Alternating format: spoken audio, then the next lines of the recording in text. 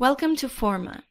In this video, we'll quickly show you what you can expect now that someone invited you.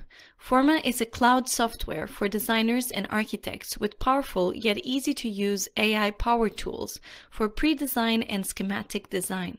On your homepage, you can see projects you have access to. You can also click New Project to start setting up your own geolocated site with real-world data. In the lower part of the homepage, you can see some recommended learning resources that can help you learn Forma essentials. For example, you can try a demo project where you'll see a pre-made model and edit it. Now let's open a project you were given access to. In the left panel, you can see proposals, different concepts your colleagues already designed in this project. You can edit these proposals or add your own. And you can see the design toolbar on the right here. If you like to add contextual data or import an existing model, please go to the library. If you're using Revit or Rhino, please use our dedicated add-ins to connect to Forma.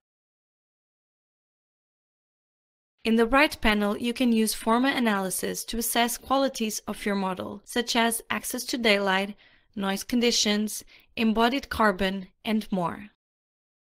You can place analysis and proposals side by side in the compare mode to identify the optimal proposal. If you'd like to add quick notes to the model so your colleagues can see, use labels, like this.